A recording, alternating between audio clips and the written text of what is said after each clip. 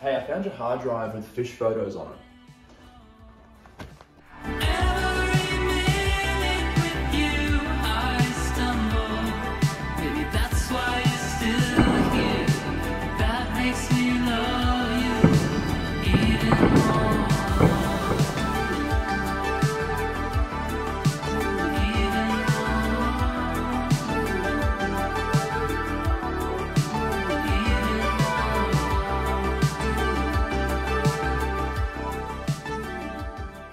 Thanks to Bellroy for sponsoring this video. Check this thing out. It looks pretty cool, right? Well, it's allowed me to replace all of these random hard drives and store all of my data in one single place. I can also use it to back up my MacBook over Wi-Fi, safely access my data from anywhere on the planet, and drag and drop files between all of the computers on my Wi-Fi network, regardless of if it's a Mac or PC. I've also saved a small fortune because I no longer have to pay for expensive Google Drive or Dropbox plans. Now, going back to that cheap little external hard drive, you know, the one my cat currently uses, it probably contains all of your important information and probably the last 10 years of memories in the form of photos and videos. Sounds convenient, right? Well, the bad news is every drive will fail at some point, or you could lose it or break it, which means you can lose everything if you're not properly prepared. Plus, if you ever need more storage space, you're probably going to end up with a collection of random drives spread across your entire house. Now, if you're using cloud storage like Google Drive, that can get expensive real quick, and not to mention the security and privacy risks of having your photos and files stored with companies known for selling your personal data. Now, if you're someone who takes a lot of photos or videos on vacation, or likes to download and store your own movies, or even just has a lot of devices that you need to back up, a proper storage solution is essential, and in this video, I'm going to be exploring how a NAS or network attached storage device will streamline and improve your life, as well as protect your important data. So first of all, what is a NAS and why is it important? Well, skipping all of the technical jargon, a NAS is essentially an enclosure with a couple of hard drives inside it that you can then connect to your computer via an Ethernet cable or via your Wi-Fi network. Yes, this does mean you can back up your desktop or laptop wirelessly, and you can also transfer and drag and drop files easily between computers, no matter if it's a Mac OS or a Windows computer.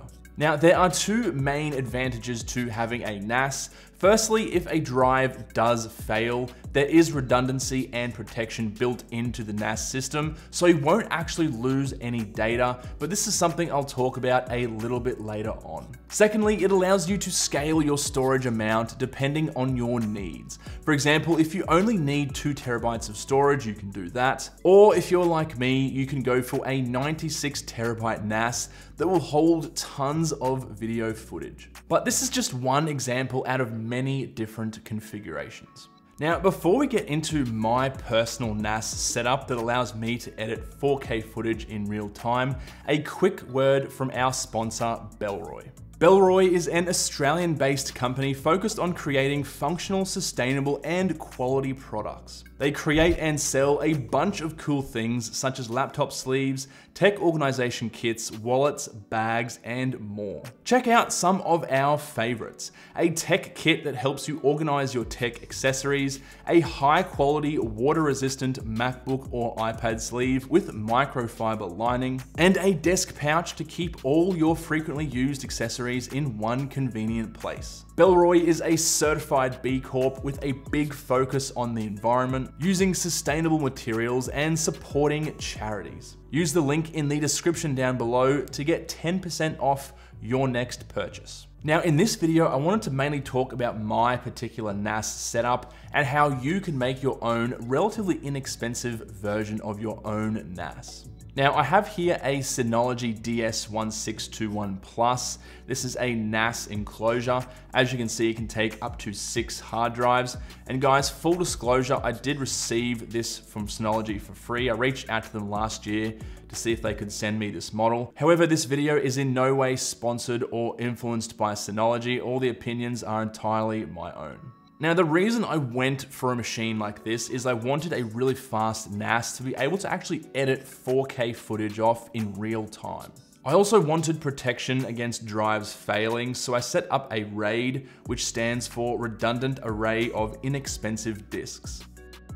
It boils down to if one of the disks in this machine fails or stops working, I won't lose any data. I can simply remove that disk, replace it with a new one, and the NAS software will rebuild the RAID array, and I can continue on using it. This also extends to increasing the storage capacity of this NAS. If I want to add additional drives, right now I have 4, I've got an option to add another 2 drives to increase my storage capacity. Now, you don't have to go for a 6-bay version. You can go for a 2, 4, 6, 8, even up to 12. Some are even bigger than that as well. You don't have to go for Synology either. There are other NAS providers and manufacturers out there, but this 6-bay NAS was sort of a good middle ground for my needs. Now, what I really liked about Synology, what made me actually reach out to them personally in the first place, was their user-friendly interface called Disk Station Manager, or DSM, and that allows even the most noobish users to set up and configure their own NAS easily. Now, if you're interested in a really in-depth video on this particular NAS, how I set it up, how I upgraded it to actually be able to edit 4K footage in real time, do let me know down in the comment section below. So how can you make your own NAS, and how expensive can it be? Well, first of all, you need to consider some costs. What happens if you lose all of your data, and how upset are you going to be if that happens?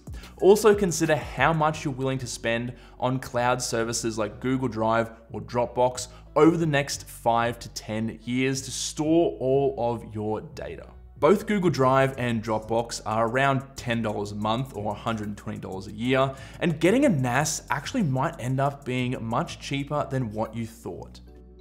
Coming in as an entry-level option, you have, for example, the DS218 Play, which is a 2-disc enclosure. That's gonna cost you around $250 US. And in terms of storage, you can pick up 2 4TB Seagate Ironwolf hard drives for around $95 each. But don't forget, you can go all the way up to an 18TB capacity drive if you need.